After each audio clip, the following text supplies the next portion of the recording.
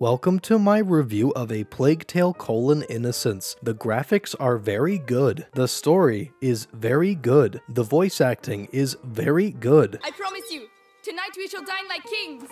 The gameplay, which comprises of walking in a straight line from objective to objective and throwing stones and throwing fire, is very good. So, Mike, what did you think of a Plaguetale: Innocence? Well, Jay, it reminded me of an episode of Star Trek where people walked in a straight line and threw stones at things. The graphics were very good. The cutscenes were very good and very realistic.